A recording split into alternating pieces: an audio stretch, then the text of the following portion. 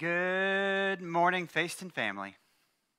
You are probably not expecting to see me here, but here I am. I just want to share a word with you, testimony of God's faithfulness in spite of our lack of faith. So I want us to turn our attention to the chaplain team. The theme this week is a step of faith. And we're looking at Matthew 14. Matthew 14. So I'm going to flip in my Bible to Matthew 14. And the passage is 22 through 33. So you guys have probably already looked through and heard from the other pastors about this passage. But I want you to hear a small piece of what the Lord is showing me in this. And I want you to turn your attention to when, so this is what's happened, okay? So in 14, John the Baptist was just beheaded. He was just killed. And Jesus got word of that right about when he's going out to share, or he saw a group of people. They came to him. He had just gotten word John the Baptist got killed. And he was praying. He was by himself. And a crowd came, and he had pity on them and started to heal the sick. So the disciples are like, hey, you got a big crowd, and they need to eat. We need to eat, so let's go eat. And Jesus says, well, let's feed them. And they're like, well, we only have, 2 loaves and 3 fish and 2 loaves or something like that. Not enough. Jesus says, no, well, let's feed them. So, they feed the crowds with this tiny amount of food, 5,000 people. And then now Jesus says, you guys go out in the boat. I need some time alone. So they go out in the boat, and they're way out into the sea without Jesus. And right about that time, the wind is getting really strong. So they're on the boat. They're trying to go a certain direction. The wind is against them. So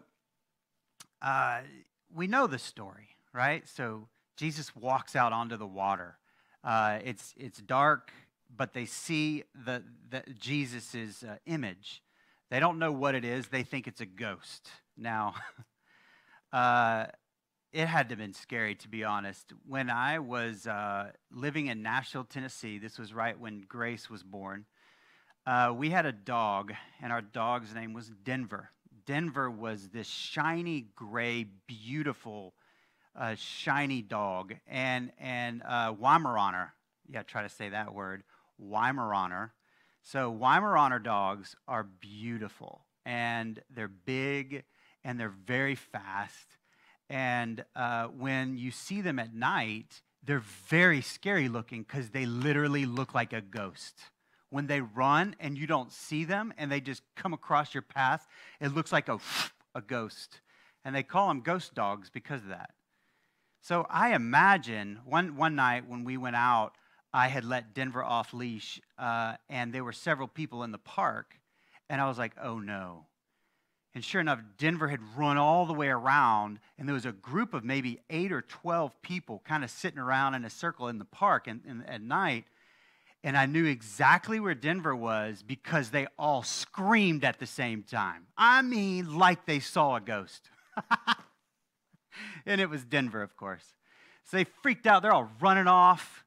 And so I think of that when I think of this passage for a moment, because when they saw Jesus, it was worse than that. I mean, they had nowhere to go, right? They're in a storm, and there's this patch of white, and they can't see it, and they're so afraid. Jesus has to say, hey, take heart, it's me, don't be afraid. And Peter, being the man of faith, right, he, it's interesting because we know that when he walks out and Peter begins to fall into the water, Peter says, hey, Jesus, if you are who you are, then command me to come walk on the water. Now, let me ask you something. Does that sound like little faith to you? No one has ever walked on water. And Peter's like, command me to walk on water. And Jesus says, come.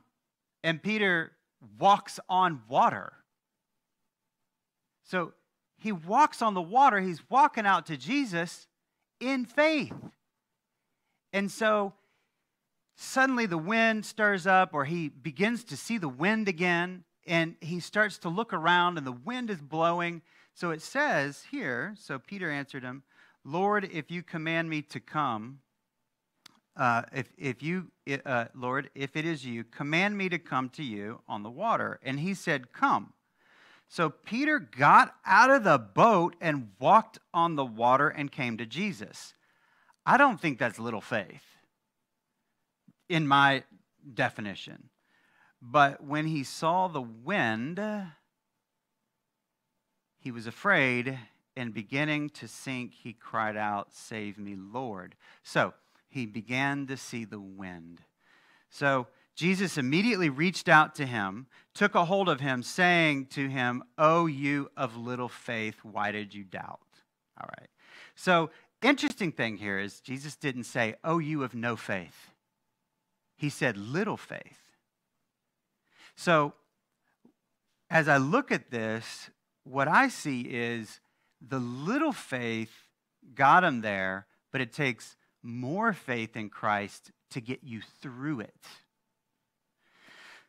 Let me give you some personal examples. When my wife and I were dating, I was afraid to death of getting married.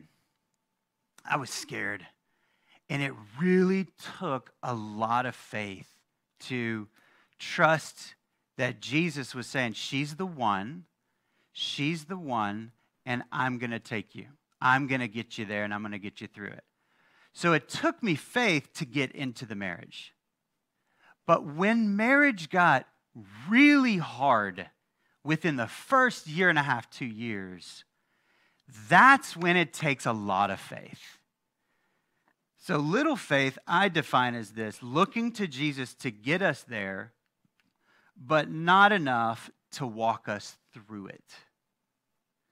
So, yeah, I had enough faith to get into the marriage, but I was so afraid, and I literally had divorce papers this thick because I didn't know how to walk through it. And so it was our church that came alongside us, and it was the counseling, and it was the people that loved us through it. And it was Jesus that showed up in our marriage and walked us through the most difficult time at that point in my entire life, and probably to this day. And so that's why we called our daughter Grace, because of the grace of God. Now, little faith got me into the marriage, but it took more faith for Jesus to walk me and my wife through the storm of the faith. Of the marriage. So I had to stop looking at all the wrong things that were happening in the marriage, and I had to refocus on Jesus. I had to look at him. Because if I looked at anything else, I would start to sink, and I would sink immediately. Let me give you another example. When we started our ballroom dance company, we moved to Arizona. It took a lot of faith. It took quite a bit of faith to get started. We had a little bit of money. We did it anyway, and we became somewhat successful. So I was all believing in Jesus. Oh, yes, Lord, you're so good. We're making money. Things are good. And then a storm came, literally a storm. It came in, it flooded our whole entire studio, and we did not have flood rider insurance, and that means the insurance was not going to cover the flood. We lost $380,000. Shortly after that, we lost 2 employees to death. It took so much more faith to walk through the storm than it did to open the company. So we started the company. That took faith. God getting us through that storm is a completely different level. And that's where Jesus is saying, oh, you have little faith. Don't look at the storm. Look at me. So, God brought you into this world, And this world is a world of storms. You will walk through situations where you're like, oh my goodness, everything is good. God is good. I've got plenty of money. We have plenty of this, plenty of that. And then there can be another time, another season where God walks you through a storm. But the question is, are you going to look at the storm or are we going to look at Jesus? So, what do all these three different things have in common? One is my marriage, my company, and the last one, let me say this, moving back to Korea. Yeah, it took faith to move back to Korea. I didn't want to move back to Korea a year and a half ago.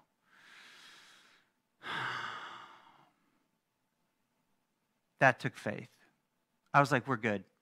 Grace and Ethan, they're in sports, they're loving school, and then I realized it's going to take a lot of faith to move to Korea because I didn't want to come, but God kept telling us it's time to go.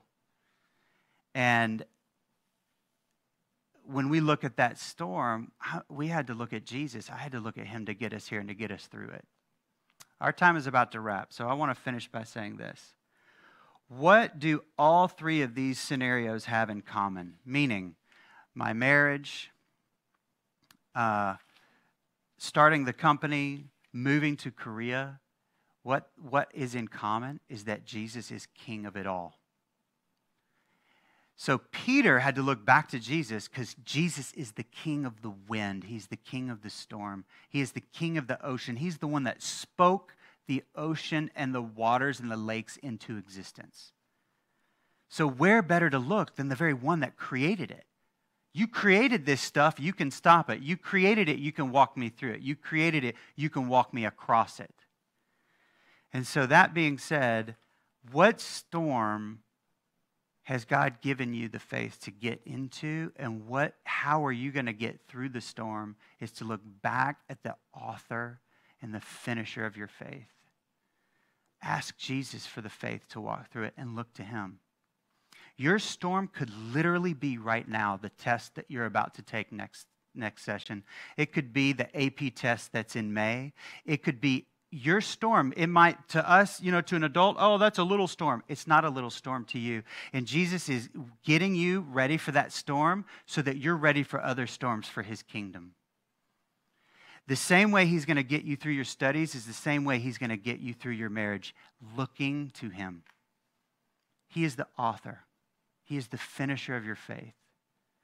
So what can you give back to him? Not give back to him. What situation? Stop looking at the teacher. Stop looking at the studies. Stop looking at, oh, my dad isn't here for me. My mom should have been nicer. Look to Jesus, and he will give you the words. Look to Jesus, and he will give you the mindset to study the way you need to study. The last time I thought about water, it was when Moses and the Israelites made it through the Red Sea. They were looking to Jesus. They were looking to God to get them through the Red Sea. But the others, Pharaoh was looking to what? He was looking to pursue his own thing, and that was to take down his enemy. Jesus says, look to me. The very water that God saved them from is the water that he used to cover up the enemy. God is not your enemy. You are not his enemy. Look to him, and he will walk you through the storm. Let's pray. Jesus, give us the faith to not have little faith, but to have great faith in you. In Jesus' name we pray. Amen. Thank you, guys. Have an awesome day. In Jesus' name. Goodbye.